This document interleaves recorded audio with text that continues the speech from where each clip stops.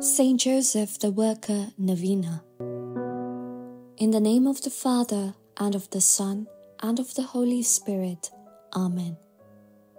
Dear Saint Joseph, I thank God for thy privilege of being able to work side by side with Jesus in the carpenter shop of Nazareth. As a token of thy own gratitude to God, obtain for me the grace to respect the dignity of labor and ever to be content with the position in life, however lowly, in which it may please divine providence to place me. Teach me to work for God and with God in the spirit of humility and prayer, as thou did, so that I may offer my toil in union with the sacrifice of Jesus in the Holy Mass as a reparation for my sins and gain rich merit for heaven. Saint Joseph, I, thy unworthy child, greet thee. Thou art the faithful protector and intercessor of all who love and venerate thee.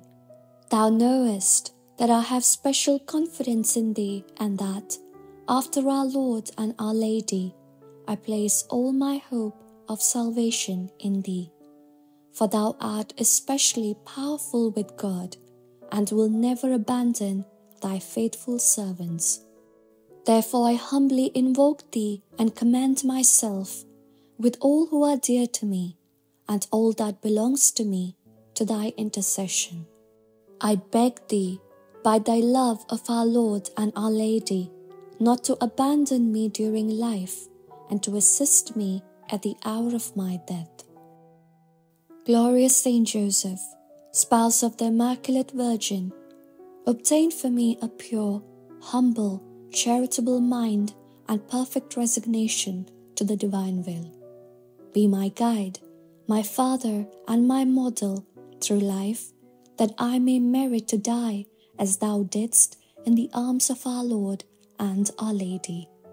Loving Saint Joseph, faithful follower of Jesus Christ, I raise my heart to thee to implore thy powerful intercession in obtaining from the divine heart of Jesus all the graces necessary for my spiritual and temporal welfare, particularly the grace of a happy death and the special grace I now implore. Mention your request here.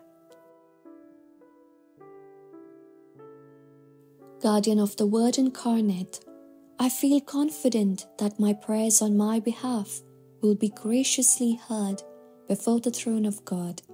Amen. Remember, most pure spouse of Mary, ever Virgin, my loving protector, Saint Joseph, that no one ever had recourse to thy protection or asked for thy aid without obtaining relief. Confiding, therefore, in thy goodness, I come before thee and humbly implore thee. Despise not my petitions, foster Father of the Redeemer, but graciously receive them. Amen. To thee, O blessed Joseph, we have recourse in our affliction, and having implored the help of thy thrice holy spouse, we now, with hearts filled with confidence, earnestly beg thee also to take us under thy protection.